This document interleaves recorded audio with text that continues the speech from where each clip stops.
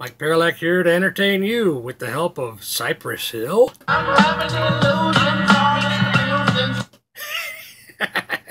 An album called Temple of Boom from '95.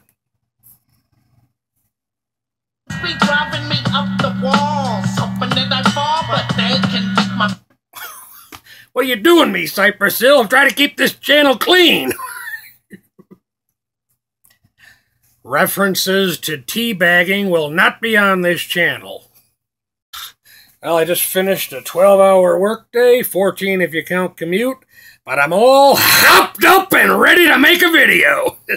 I decided from now on, I'm going to make sure I'm all hopped up before I hit record. Hopped up on what, you ask? That remains a sacred secret, and I shall take the sacred secret to my grave. Hey! Who invited you? Get out of here! I hate those interruptions. All right, so what? Oh yeah, the whole point of this video.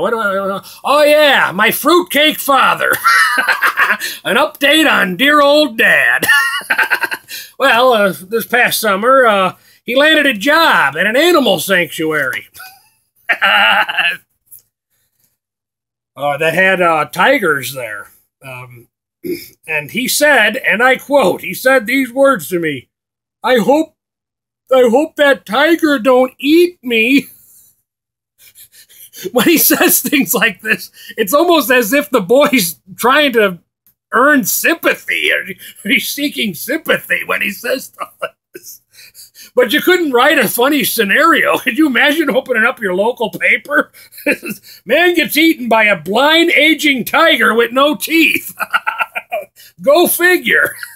The article would probably start out something like, nature sure has a funny way of thinning out the herd sometimes.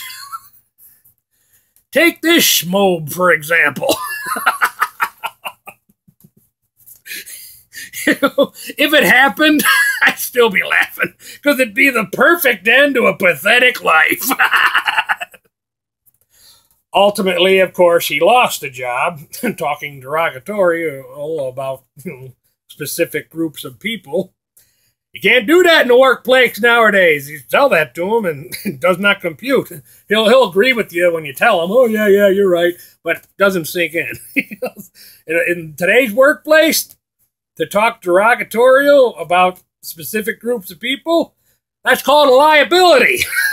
So I guess it's back to washing dishes for McDonald's for the boy. They won't let him near the food. Even Mickey D's has standards. Of course, anybody who's seen the movie Mac and Me might beg to differ on that point. Initially, when he got that job at the animal sanctuary, I was happy for him and maybe even a little proud of the boy. But it wasn't meant to last. All he did was complain about what he has to deal with over there. You know the type. If they're even a little bit uncomfortable, you're going to hear about it. I find it difficult to have sympathy for such people because I've never had that luxury.